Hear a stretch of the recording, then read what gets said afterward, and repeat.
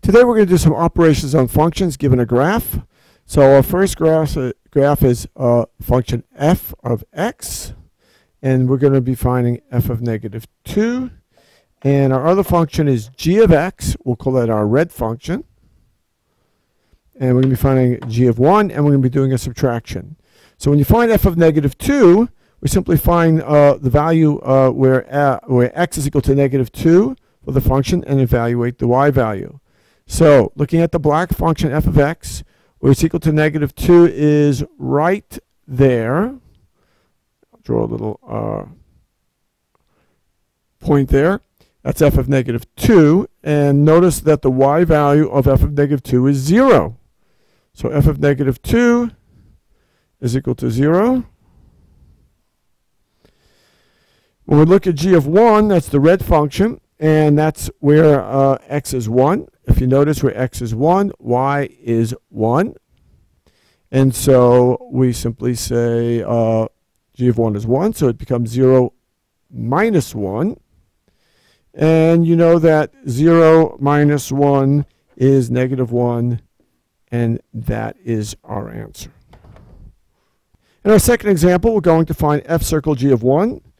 And we might remember that f circle g of 1 really means f of g of 1.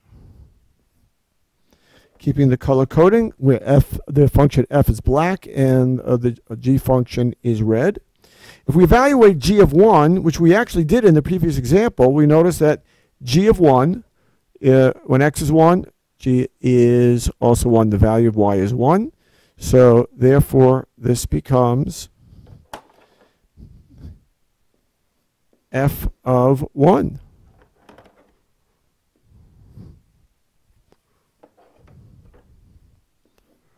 And now we have to evaluate f of 1. Well, where x is equal to 1, the f function, the black function, is right there at 3. So therefore, f of 1 is equal to 3. And that is our answer.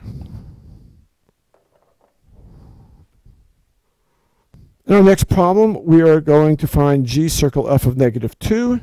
So going with what we've done before, that means g of f of negative 2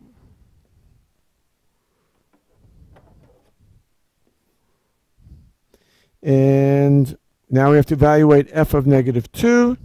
Well, f of negative 2, if we go over on our board, on our graph, when x is negative 2, y is 0. We've done that one already.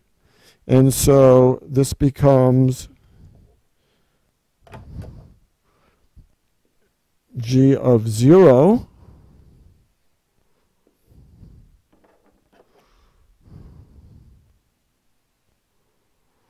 and g of 0, we simply look when x is 0, what is the value of g? And you might notice that it's right there at the origin. So when x is 0, y is 0.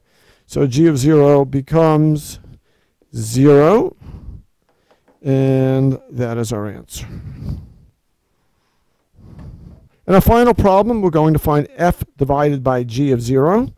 And once again, what that means is f of 0 divided by g of 0. So now we simply have to find f of 0. We'll make that g of 0 red to be consistent with our color coding.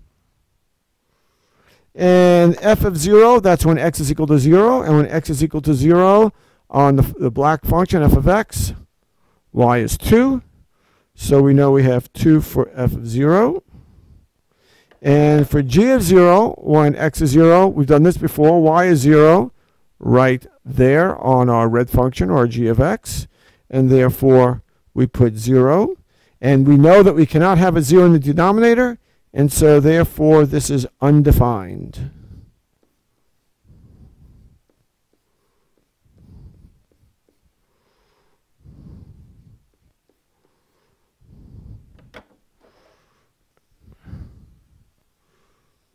And that is our answer.